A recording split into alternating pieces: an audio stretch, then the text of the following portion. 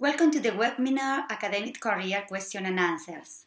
I'm Ángeles Moreno, President of UPRERA, and this is a UPRERA Autumn Session.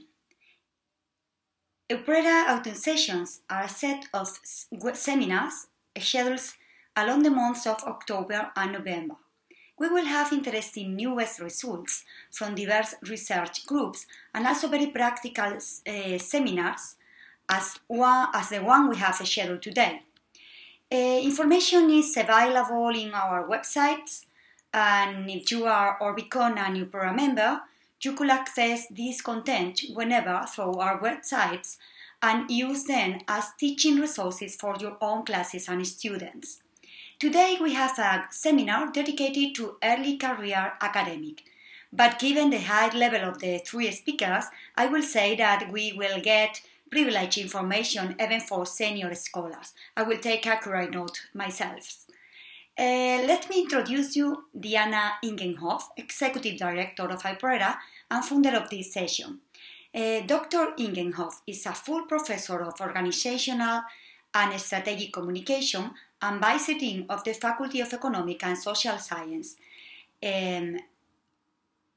She is currently a research fellow at the Center of Public Diplomacy at Einwiller School, University of Southern California.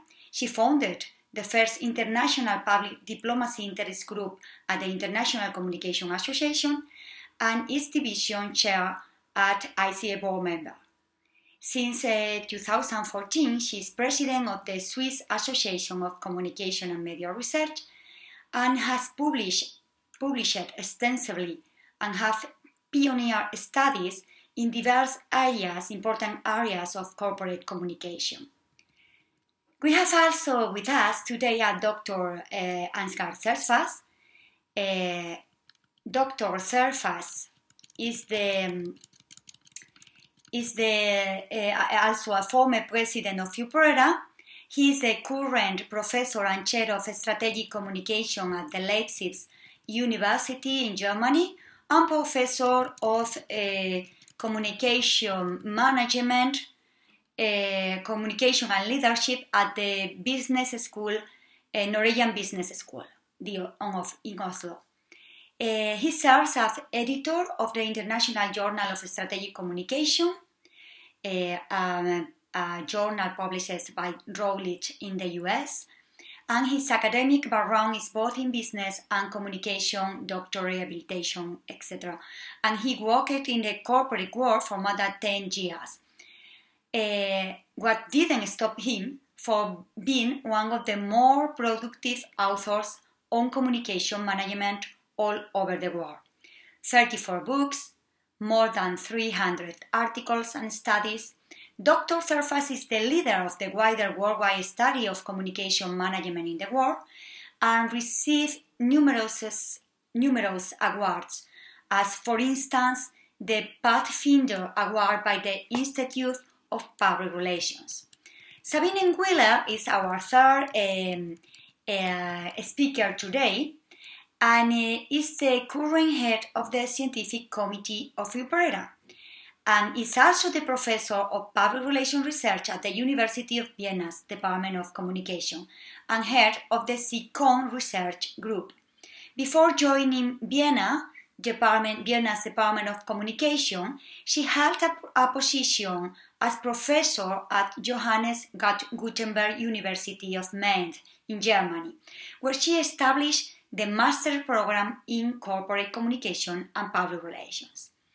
Prior to this appointment, Sabine Einwiller was a professor of communication management at the University of Applied Sciences in Switzerland and spent 2 years as a postdoctoral research in the United States at University of Southern California and Columbia University. Other previous positions of Dr. Einwiller include head of the Center of Corporate Communication at the University of St. Gallen's Institute for Media and Communication Management and project manager of the Public Relations Department of BASF.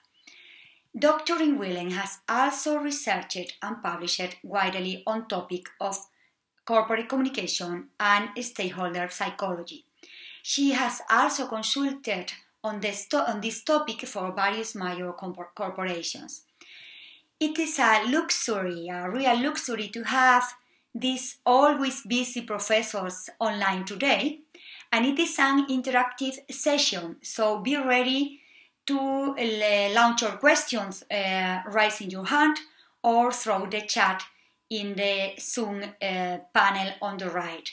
We have a first question from Evandro Oliveira, who is based now in Portugal, and the question is about the importance of publication for the career, for the academic career. I let Diana Ingenhoff to answer this first question and to manage the rest of questions and answers. Thank you very much for assisting this webinar.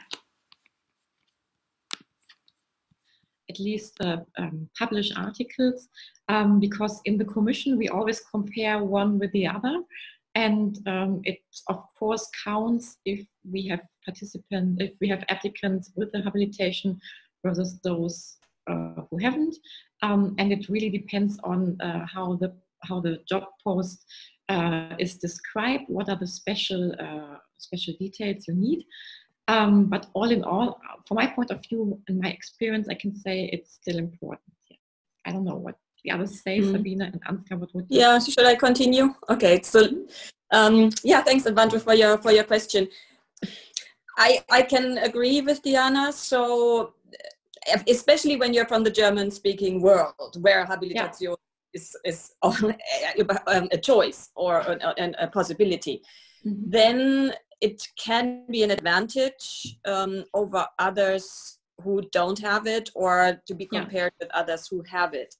But I mean, for the full professor positions, I mean, I was in the commissions for several full professor positions, and where we had, of course, people from abroad, like not German speaking world. I mean, there's the publications count. So if you have a large enough number of publications and not the habilitation, that also works. But if it's very kind of compared to a German speaking other competitors in that field, it does help. And maybe to address your other question regarding the postdoc, regarding the United States, to spend some time there, it does help. It doesn't only help for like being like competitive with the others who may not have a stay abroad, but it of course it widens your horizon, it widens your network. I mean, I can just speak for myself, having spent 2 years in the US. So it helps, and it's one checkbox. So if you have that on top, and you have especially international connections, even if you've only spent, I don't know, 3 months or so somewhere abroad, and of course the US just has good universities, as we know, where you can make good connections. It does help to show, okay, I'm good, I'm well connected internationally. It doesn't have to be years abroad, and it's not a must, but it's just kind of a bonus, let's put it like that. Ansgar? Yeah, thanks. Good to see you or hear you, Evandro, here. We were speaking a bit from the German perspective, or saying also habilitation in Italy or so. You have this old tradition. I think as it was said before, it's all about the profile of the university. So, for example, in also in Scandinavian countries, more and more we have like open rank hirings. Also, sometimes in Switzerland I've seen that. And so it depends a bit about the kind of the position. I think it's clear that you need the formal PhD, you need publications in the field. And then it's again, as it was said, on the one hand, question of competition, and you need some years of publication and teaching experience. It could be like an assistant professor position, it could be like habilitation, but it's really a kind of question of experience. And on the other hand, it's about the profile, because obviously when we're talking about research universities, it's a bit different than if you look at at applied universities or even at some research universities, like in our institute, we also have like 1 or 2 professorships who have a stronger focus on teaching. You see that in the profile. And obviously also then the qualification will be weighted a bit different. That's the same for the international experience. International experience, as Sabine told us, is very important to have research networks. But you know, if a university tries to strengthen the outreach, runs dual degree programs, obviously networks, teaching experience like in Anglo-American culture might be more relevant than in another university where somebody's really looking at an institute for somebody who's then in a specific job responsible for let's say collaborations across Europe. So it really depends very much from my experience also sitting in various committees and heading them on the specific profile on the one hand and then on the competition for a position on the other hand, as it was mentioned before. Mm-hmm. We have a next question from Anastasia. Anastasia, do you want to pose your question yourself? Yes, I may.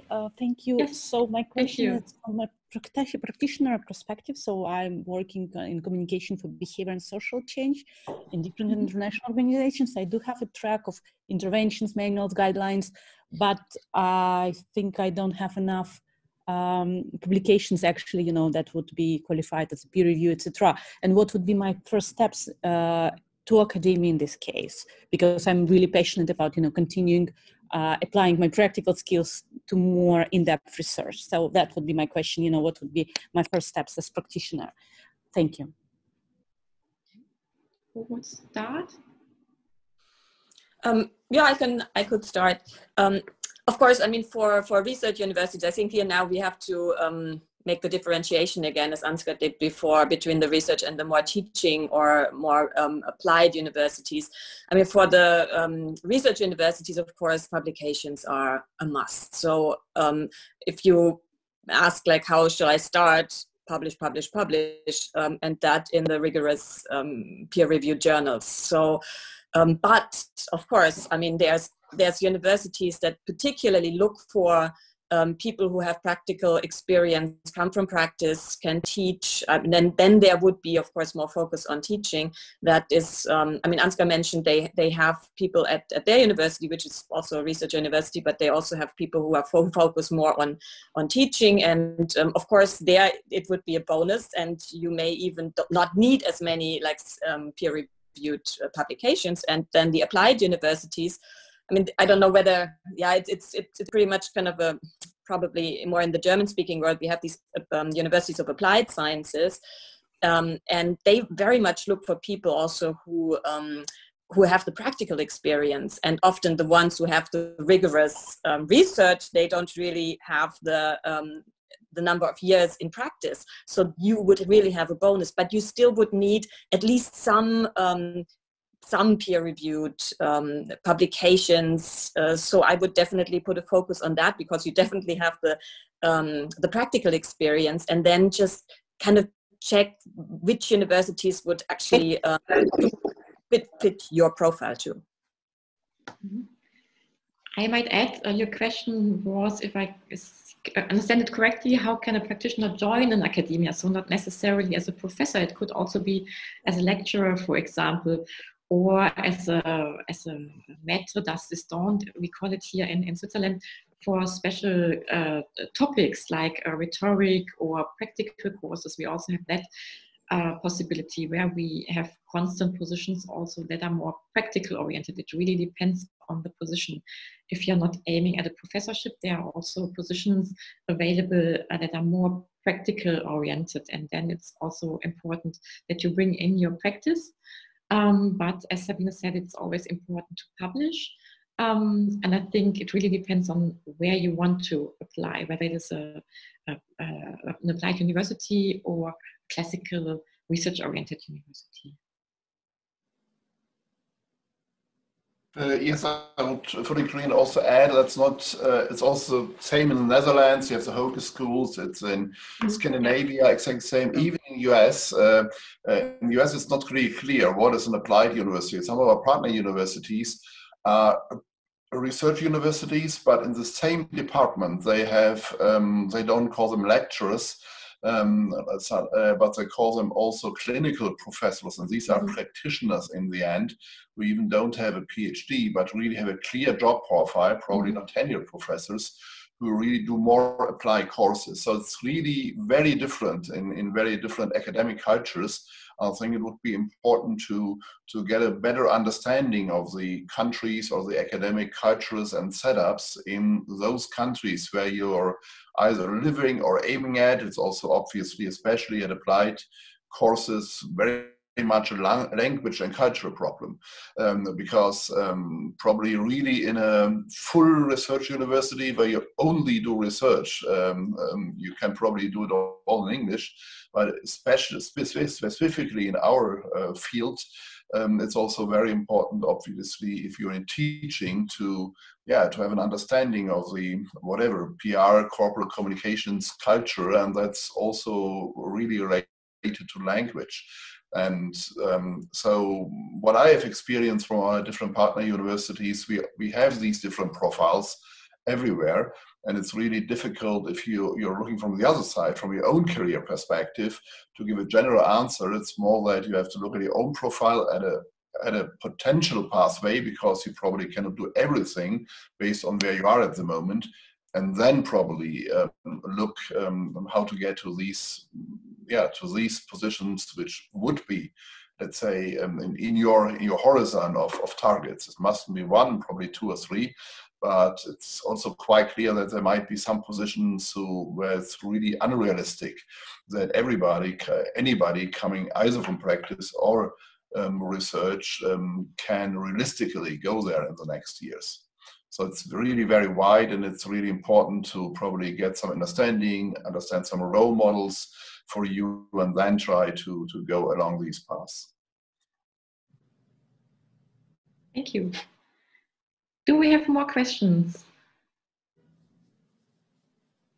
What are your specific questions concerning your career?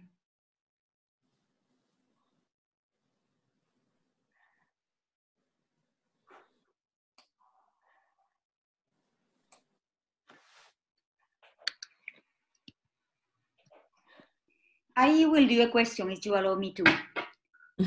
Yes. Sabine, you commented about when you want to make a career of research. Of course, the main request is publishing and publishing and publishing, no? And publishing in top in journals. So that's not easy for an early career colleagues, because top journals are becoming more exigent with the kind of research to be published, the quantity and quality of data.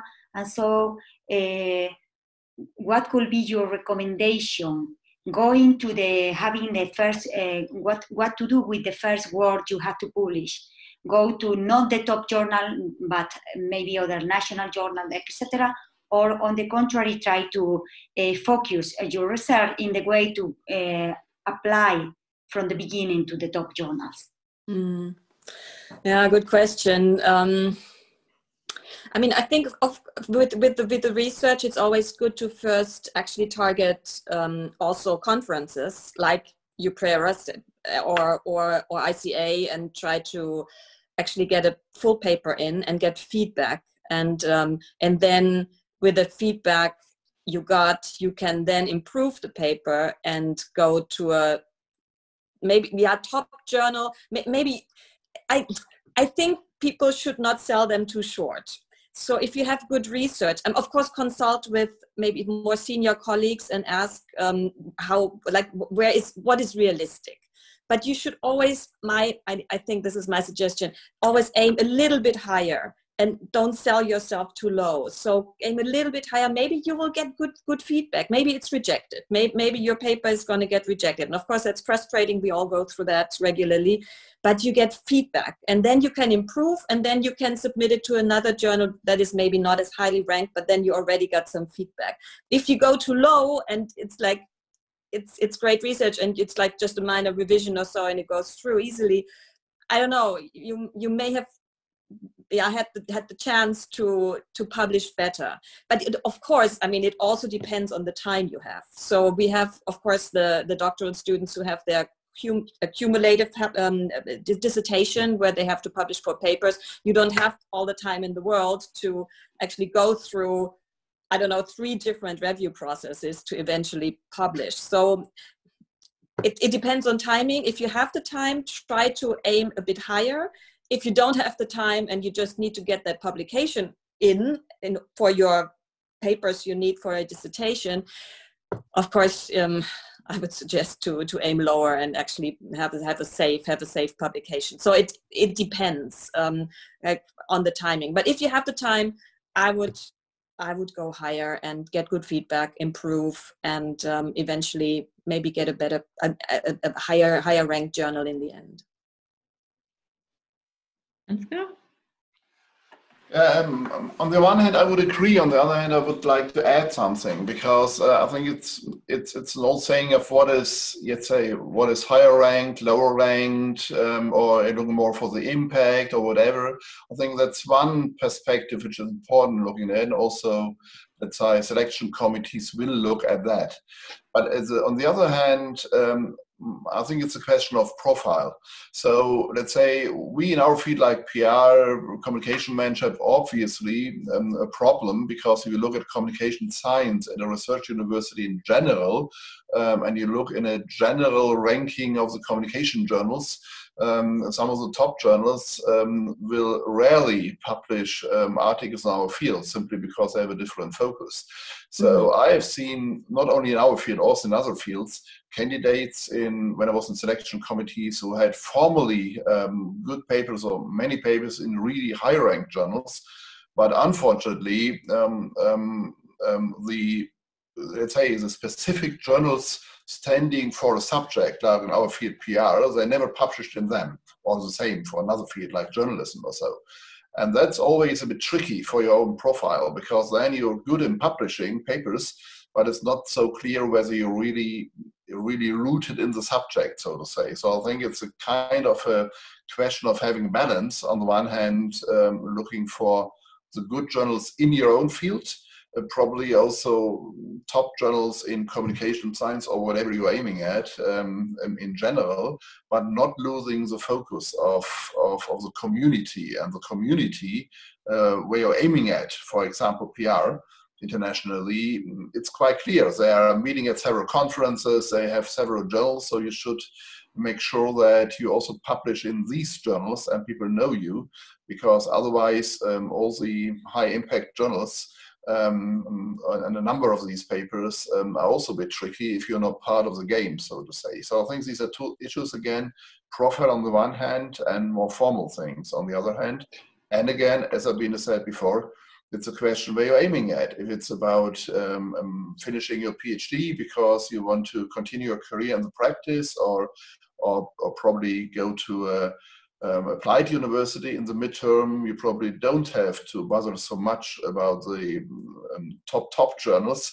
It's more important to have a profile and publish in solid journals or get your PhD degree, but then also work in the practice and so on. But if you're aiming to go at a communication research institute in approach science on international level, probably it's more important to go into other fields and also to have a broader reach, not only publishing in PR, but also researching about some other adjacent fields.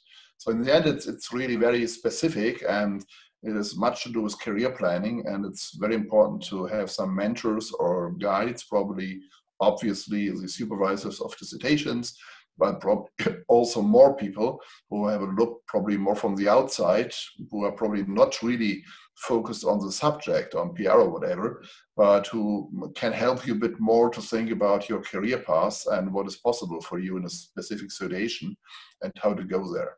That is what I have learned myself, both as a mentor and also from some of my advisees here. It was always very helpful to have somebody else to have a second look, so to say, about career paths, which is something different than a specific research topic.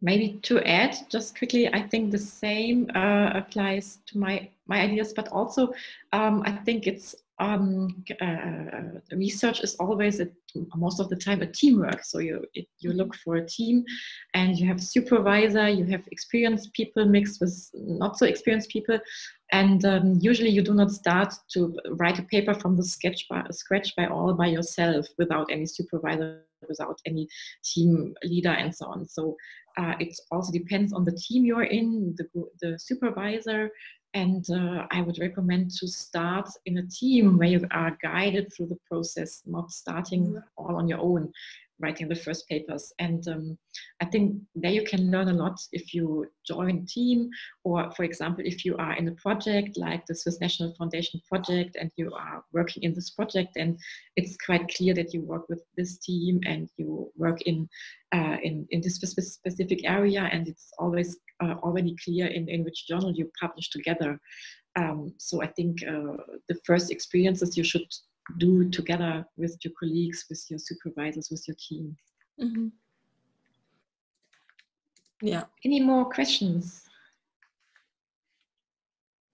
Each of you joining, I think, might have one question in mind when signing up for this panel. So we are really curious what you are thinking about and what you are questioning yourself. So just go ahead and ask us.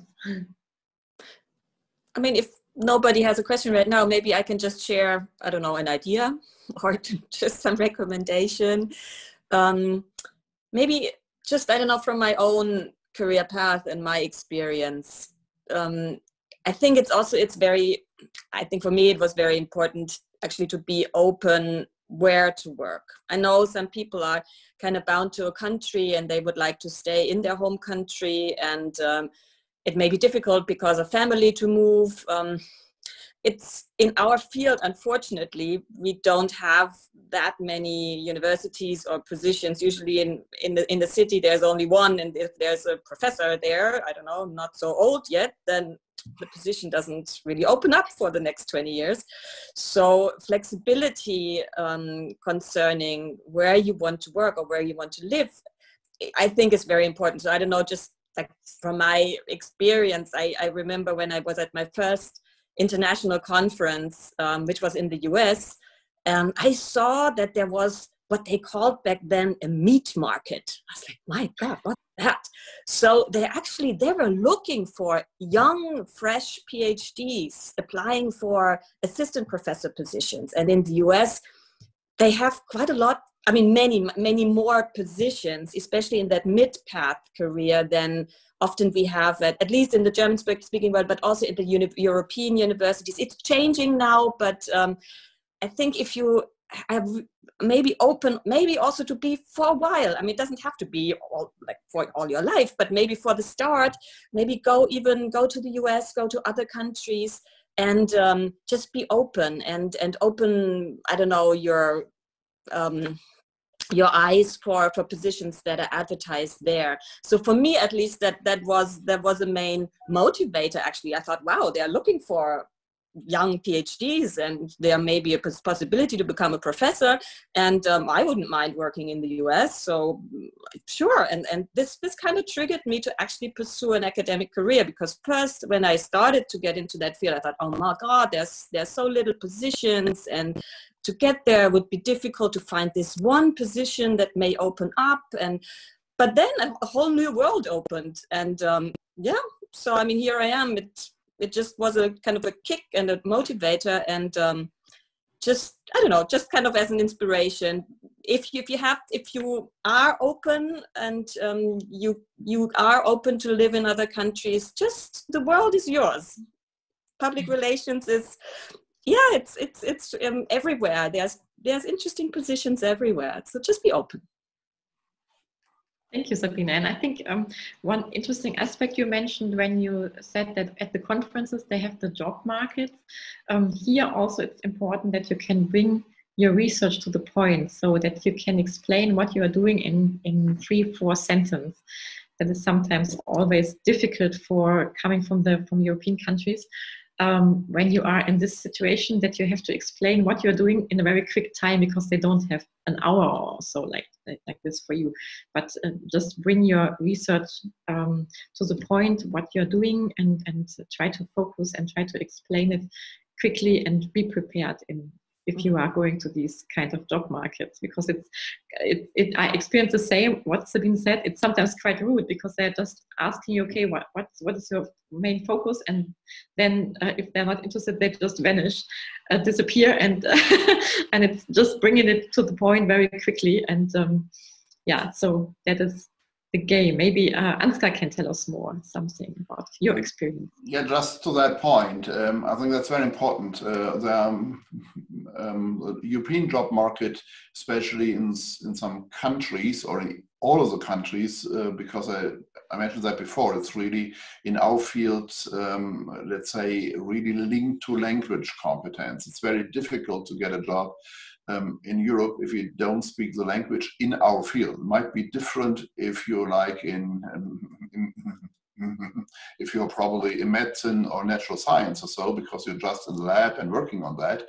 But in our field, it's always linked to teaching. It's very difficult to be hired if you don't understand the language, don't have the cultural background. Probably there are 4 professors and they can hire 1 who has only an international background, but at least the rest has to be engaged in teaching. And so that also means that a larger job market, like in the US, where it's about English, or in Asia. I was just in 2 committees in our partner university, in Hong Kong Baptist University, and they were explicitly looking for Europeans or some people outside of either really their own people with the Hong Kong, Singapore background or the US background, because they want to hire a bit broader. So there are these opportunities. But again, it's also linked a bit to your personal background and whether you're willing, able to move. Again, what I said before, it's a different profile, because in the international, especially in the US Asian, let's say, committees, like in our field, it's quite clear that some of the probably most interesting topics which are presented in UPrERA and where many PhD students work on here are not really in the mainstream of, let's say, the 4 or 5 paradigms which are currently, let's say, popular in the US world or the Asian, Australian world, which is also very much shaped by some theories and streams at the moment. So it's not only about, let's say, being up to the point, but it's also about really being linked to these discourses. So in the end, it's again the same. It's a different profile, and I would fully agree if this is on your potential, let's say, it's a potential picture for you to probably go for your PhD and then spend some time as an assistant professor at a US university. Then it's also important, either in your PhD or in some other publications, to be linked to these discourses, because the selection committees, people hiring you in the US, it's also about deans who are very important there. They will also check whether you are, let's say, linked to their community. And on the other hand, Sabine, coming back from the US is also quite interesting, because the systems and the expectations for, let's say, especially for professors are very different across Europe, but also in the US and between Europe. So, like if you have a system in Italy or also in Germany, where you really expect for professors to acquire a lot of money, run large teams and so on, which has a lot to do also with organizational commitments, administrative commitments. It's quite different from Scandinavia, also from US, where all this admin work and organizing courses and so on is done by other people, and you're mainly focused on research. And I've been sitting in committees in different European countries, and I remember there were some committees who had high-ranked researchers who were not hired because it was not quite clear whether they would be able to run this admin staff or being linked to the culture, because they were responsible for some specific courses like in our field, which are more applied courses. So in the end, the profiles are so different, and that's most important to get this vision and then check that whether this would fit with your personal interest, like Sabine said, and then look for one or two different paths which could lead you there. And always look for a second alternative, obviously. Probably at what time of your career would it be necessary to switch the side to take alternative B or so on. But again, that's really a very personal thing. So it's really start discussing with your peers, start discussing with your role models, with somebody, alumni who've done that before and I have a bit further on your career path, and start discussing with your mentors.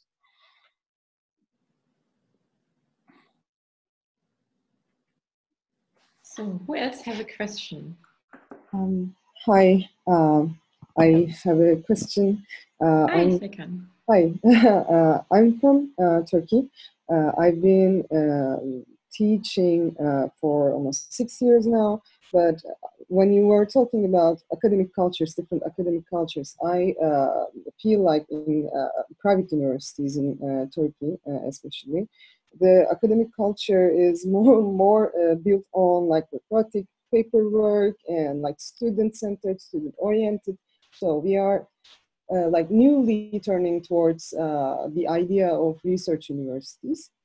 So I always feel like, okay, in research, I feel I'm really coming from the backwards. Like I'm not so much qualified in the research process, but your insights on like how to like maybe attend conferences and etc. was really important for me. But I also want to ask something else. I see us as a very closed community. So I just wanted to ask, like, what about the collaborations and like how to maybe pursue some collaborations and how the collaboration idea is working? Especially my question will be on these collaborative researches, or like how to maybe pursue those opportunities. So maybe just to start, one great idea how to get into collaborations would be for the Euprera, the different groups we have. There are different research groups you might find on the website, and here colleagues from the field working in these research groups, networks are working on several research questions. That is one idea to get into such a group. Or at the big conferences like ICA, they have divisions, PR division or com division, and they also have networks, meetings, and so on. So that would also be a possibility to connect to other colleagues. Is that what you are addressing? Yes, mainly I was trying to get this idea. Yeah. Yeah, thank you. As I said, for example, Euprera actually has several networks and research networks, and you are free to join. They are on the web page. Contact the network leader. There are some projects ongoing with respect to COVID communication research, with respect to communication management research, public diplomacy, lobbying, all kinds of different topics. And the easiest way is to jump into such a research network and join the group, and try to get in touch with them, for example, either at Euprera, at the networks or the projects, for example. That's what they are for. Mm-hmm. Any other ideas, Sabine, Ansgar? Yeah, I mean, an idea, of course, I mean, what you said, definitely. And I mean, if you see that your research, what you're doing connects with somebody else's, I mean, that's what I did in the past. I mean, I went, actually one time I was still a postdoc. I just went to a conference to actually connect with this one professor who I wanted to do research with. So I basically went to her talk, and she was doing research in what I was very much interested in, and also already did some postdoctoral research. And I just asked her whether, well, actually by that time I still had some money to do to actually do a stay at that university and to visit. So, but yeah, that really turned into a good collaboration. So also just be, yeah, kind of, yeah, just brave enough to, usually it's good at conferences, because there you can actually talk with people in person. I mean, sending emails is always, I mean, you don't really know, I mean, if you don't know that person. But if you really say, okay, I heard your talk and I'm doing research in this area, and maybe this connects, maybe we can, I don't know, I have an idea, maybe we could do something in this and this, whatever topic, or I already have data and maybe you want to join to publish it, if you need somebody to maybe also help you to get a publication polished or so, just kind of you need some help, maybe pull somebody in, that could also work if you already have data and not starting something from scratch. Yeah, so also, I mean, outside of those already established networks, find people who are like close to what you're interested in. Mm-hmm.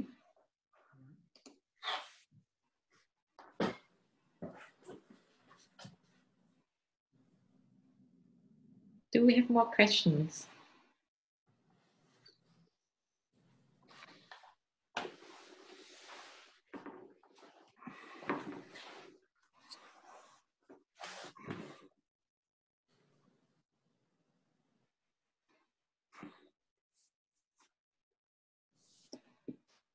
Maybe you are interested in the selection process, how this works, or what are specific criteria to apply. Well, there's so much to talk about. That's a question in the chat by Daniel Wolf-Gruber. Ah.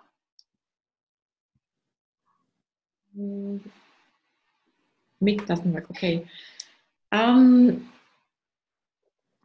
So Daniel Wolf-Gruber says that he thinks it's important to create a brand, meaning that you should become an expert in a certain field. So my question is, what is the maximum number of research topics on which I should focus without becoming a scientific non-entity? Difficult question. How many research topics? It depends on what you call research topics, right?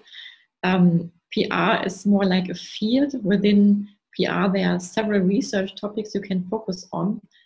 And it really depends on the field, on how they even connect, for example. It could be, for example, if you focus on CSR, corporate social responsibility, and from this field, try to develop a second field like corporate diplomacy, which is quite similar but has some new aspects. Or sustainability also has some new aspects, other directions, and so on. So then this is in the same neighbor field, but it's linked with each other. I always recommend to have 2 to 3 different fields when you apply as a postdoc. So for postdoc positions like assistant professorship positions, because when we look at when we think of the research committee selection criteria, one of what I experienced, one of my criteria we had in the committees was always if the candidate has 2+ research topics. So at the minimum 2, better 3 or 4 research topics, that you're not too much narrow in one field. But again, that depends on where you apply and how the position is described. Usually the position where I was in the committees has two different areas. So it could be that you apply for a job where you are qualified in one area, but you can teach also in another area. That is because in Europe, usually we have very small faculties. That means we do not have, usually at one university, we do not have 2 or 3 professors of PR at one university, but one professor of PR, and this professor has to cover different fields, theory, different research topics, and different related topics. So when we look for professors in this field, it's very important that these professors are also a bit broad. When you apply in the US, for example, where you have different faculties, including 4 or 5 PR professors, then you are very specific. You can focus on one topic, like Tim Coombs does it with crisis communication. He's an expert in crisis communication.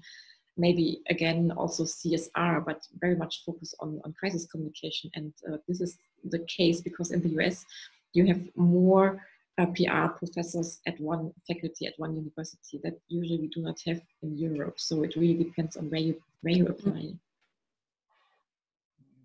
Anyone to add? Yeah, I would agree and would add something. I think it's a very good question. On the one hand, I told about that before, it's depending a bit on the level. So if it's about getting your PhD and then looking for a postdoc position, the first thing is you need your PhD. We talked about that, about either writing different papers or one paper. And obviously, this is quite naturally your core brand then, because in your first 5 years, you will probably mainly publish about this because this is your core work then. And obviously you can think about what is the topic I'm researching on. Is it really new? Is it more like, everybody's talking about crisis since years, so would you be just another crisis guy, or would it even be good to go in the crisis field because it's a large field? So I think in this first career path, the choice of your dissertation topic is very important because it's quite naturally part of your brand. And then, as the one I mentioned before, it's always good to have like a second field, but you also have to stay realistic within the beyond your PhD topic. It's not so realistic to really dive deep, but that links back to international collaboration. So probably you only have you start a small collaboration, do one paper, being a collaborator in a larger project for your country, which gives you at least some footprint in a second topic. And then I think to add on that, it's very important to think of teaching here, because it's quite clear that within your first 5 years, or even as a postdoc, you cannot do 6 fields or so in research on a certain level. But probably it's possible that you cover a second field or third field in teaching. So if you have the chance to do some teaching, to guide some student projects in that field, that at least gives you a kind of a basic experience, knowledge of the literature, of people in the field. And this gives everybody who wants to hire you quite a bit of a confidence that even if you're not the research brand in that subfield, you are, let's say, close enough to that field that you would be able to teach the field and probably also develop this field further in research in the future. So that's more about the first years and the postdoc position. Obviously, if you're looking in the postdoc or assistant professor field to go further on to associate or full professor or whatever it's called, then it's really important to develop a second or third field also clearly supported by research, by grants, and by teaching. But I think, again, it depends a bit on your career situation, and not losing the link to the overall field like PR, but within the field of PR, it should also be clear that you're standing for something. And the first phase, it's normally around your dissertation topic. Mm-hmm. Yeah, basically I can agree. It's and as Diana said, it really depends. In Europe, we have to be much broader. Also at the professors, because we are usually just one professor of PR. In the US, you have these very narrow people. Also, when I remember I was, I had to evaluate some young career awards for ICA. Wow, there were these Americans. I mean, they were just focused on one area, just one topic. But I mean, they had publications just incredible but they were so focused, so narrow.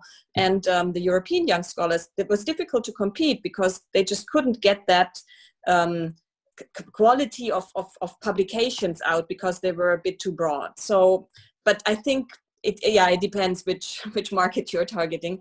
I still think it's good to have also a bit of a breadth and a broader perspective. I think these very narrow, I don't know, usually American scholars, they can be a specialist in this one area and have top publications, but they don't know very much about what's left or right. So it's kind of a philosophy question too. Maybe to add one thought, you could also think about branding yourself with respect to methods, that you research in the field, but with different methods that you maybe develop where you have special knowledge on, I don't know, network analysis, sentiment analysis, but also you know how to do survey studies that you could use to brand yourself so that you focus on the topic, but also the method. And the same holds true with respect to theories. It could also be that you approach your topic with respect to different theories. It could be that you use structuration theory. It could be that you use communicative action theory or system theory or whatsoever, so that you not only focus on one topic with the same method and the same theory all the time, but maybe change one little variable, the method, the theory, and so on, and that could also be further elaborated then. And that is also important. For example, in the research committees, we also, in the application committees, we also ask the candidates for what research field are you specifically trained? So are you more quantitative? Are you more qualitative researcher? And what is your approach with respect to social science theory? That is in our application teams, in the application committee, always a question, which theories do you stand for? Are you more like a meta theory, a macro theory approach on the social system theory, or more on the meso level, like system, like Giddens structuration theory, or are you more on the micro level? That is also discussed in the committees and also important to think about, I think. Do we have more questions? We have some more minutes, so maybe one or two last questions. What you're interested in?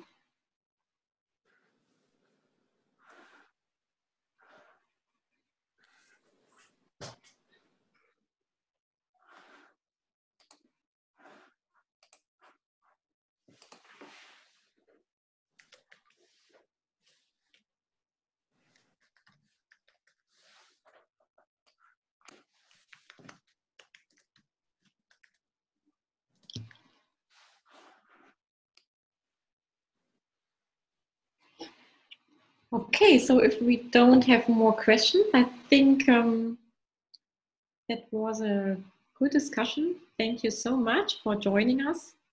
And thank you, Ansgar, and thank you, Sabine, for bringing in your views. That was very highly appreciated. Really, really interesting insights. We discussed from several perspectives. And yeah, I hope that you enjoyed our session. Thank you very much, and have a good afternoon. Thank you. See you soon, hopefully at Einwiller conferences to do networks